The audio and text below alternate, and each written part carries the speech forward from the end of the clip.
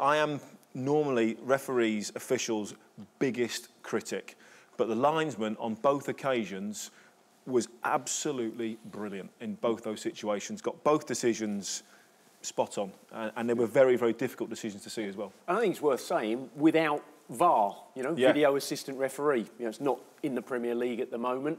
And I thought the officials showed great authority. Of course, people will moan about them, Liverpool fans in particular, but, you know, I think they made big calls and they got them right.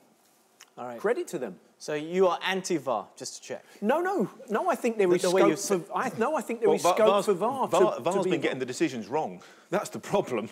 You know, and these officials have seen it in real time, and they've got the decisions spot on.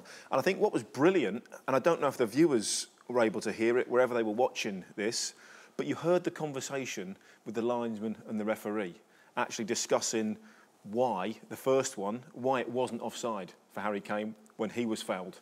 Now, this is what the linesman sees. He sees Harry Kane in an offside position.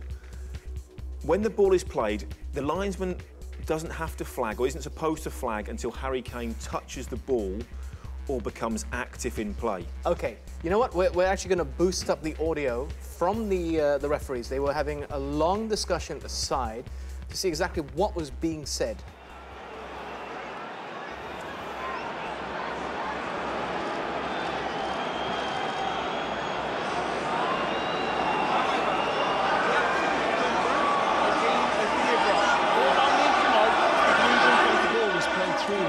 Before the little touch from Liverpool, Kane was in an offside position, and I wonder whether that's the subject of debate too. If Lugan has not touched the ball,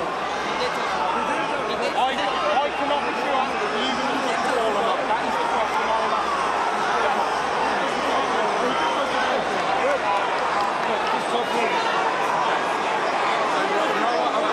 I need to clarify if Lugan touched the ball. If he has, it's a deliberate action, therefore it's a penalty. If it has not, it is offside. No idea where Lugan touched the ball. Not sure. You guys did for people. I'll give them a penalty. Do you want me to clarify that, Adam? Yes, 100%. So what happens is, it's a shame, I don't know whether we can roll it back or not.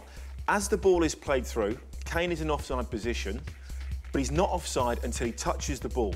That's when the linesman, that's the law, when he has to put his flag up. Because the only decision that the linesman got right, called him Lovren instead of Lovren.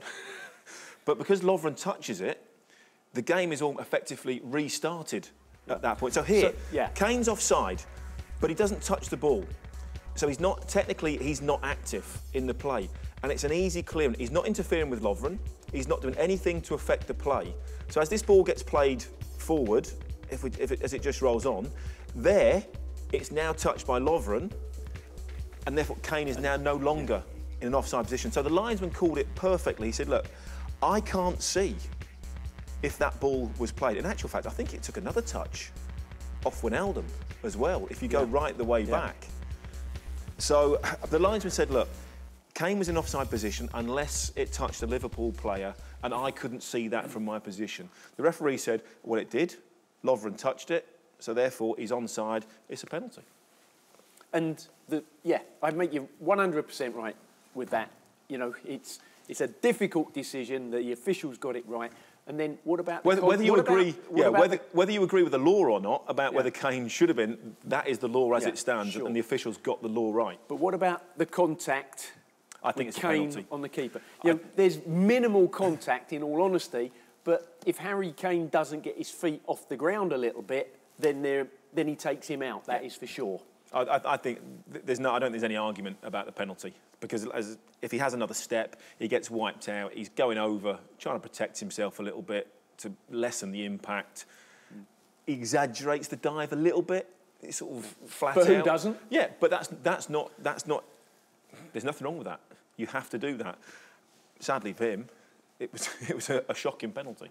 Yeah, I mean, was he just hoping that the keeper would move? I mean, should he have approached it slightly differently if he wants to go down the middle? Well, I think if you're striking it down the middle, you have to get more height on it than that, because if the goalkeeper dives and leaves his legs behind a little bit, you need to make sure the ball is above those. And on that occasion, the keeper's called Harry's bluff. And He's stood there. It's a side foot down the middle. I think he's expecting the keeper to dive to his left and then sort of just bend it down the middle. Keeper didn't really move. The great players that do that, Eden Hazard is magnificent. He looks at the goalkeeper, he looks at the goalkeeper, looks at the goalkeeper, and then last minute looks at the ball and tucks it the other way. Yeah. Gary said it in real time. He didn't give the goalkeeper enough time to move out the way. So you've either got to smash that or wait until the goalkeeper's gone and roll it in the other side. I always think it's quite simple. From 12 yards, with only the goalkeeper to beat, if you don't score, it's a bad penalty. Yeah. End of. If you could say anything to Jurgen Klopp right now about the match, about the decisions, what would it be? I think he might have rose-tinted glasses, for sure. I think when he sees it back, and this is what I'm saying, the decision was correct by the laws of the game. I don't actually agree with that law. I think Harry Kane is in an offside position, but that's not the law of the game. And so the officials have got it spot on. The second one is a penalty.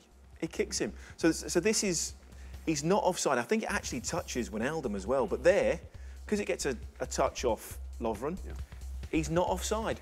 That is the law of the game.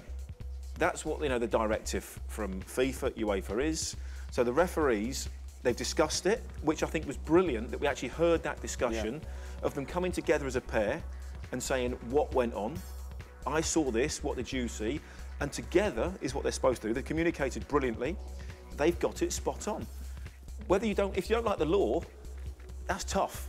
But they've got the decision right. Yeah. And even the second one, same thing. It kicks him. I thought it was brilliant as well where Ericsson is saying that the defender definitely touched him, touched the ball. And just Chan to make is sure. going, he definitely didn't touch the ball. I guess you've got to bat for your side, haven't you? Of course, yeah. Chan was basically telling porky pies, wasn't he, as well? Trying to influence the officials.